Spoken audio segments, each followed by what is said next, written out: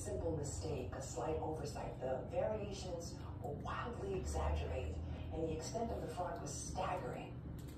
Donald Trump's first criminal trial is scheduled to begin in New York City with jury selection on Monday, March 25th.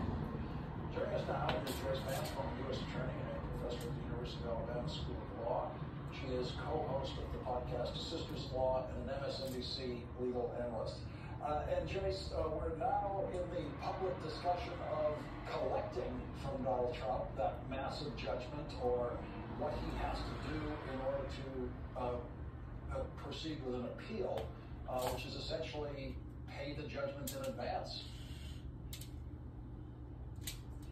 That's right. Donald Trump will have to get a bond that will secure the entire amount of this judgment against him.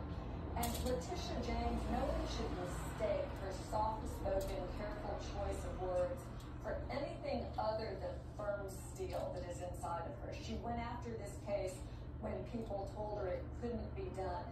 When she says she intends to collect this judgment, no matter what legal process she has to put in place, I think we can believe her. She has a plan. She will execute that plan. And if Trump is forced to sell some of his assets or dissolve some of his assets to satisfy the judgment against him, then she will go to court to ensure that happens.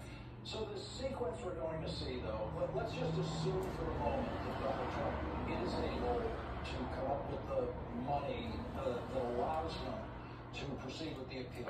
We won't see what happens on the collection end of it until that appeal's over, but because he's already basically put the money in the court's jurisdiction, when he loses that appeal, if he loses that appeal, it's pretty much automatic, isn't it, for that money to be handed over?